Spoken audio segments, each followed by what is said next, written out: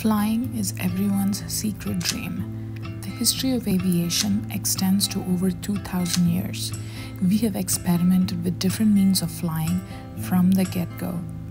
Jetpacks, hot air balloons, biplanes, helicopters, and even the fastest plane, the Blackbird.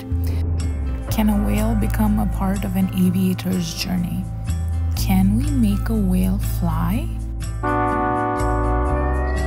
Welcome to Creative Curves, the creative artist's toolbox to help build visionaries.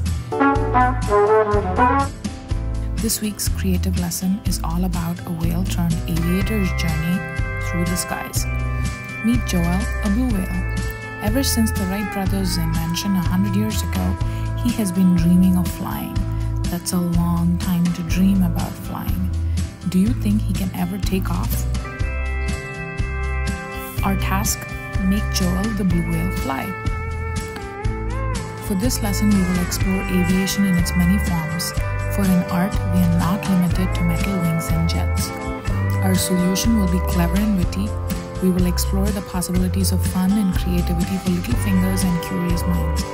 Our tiny aviators will explore the world around us, use their powers of imagination and observation to come up with an artistic marvel to make Joel the blue whale fly.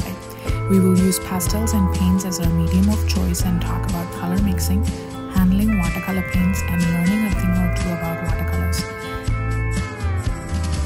The very same lesson will be taught live in two different mediums for two different age groups in two different levels of difficulty. For easy, fun, creative minds, we have traditional art mediums using pastels and paints. For advanced digital learners with Procreate and digital painting tools. Remember, art is a passion, creativity is a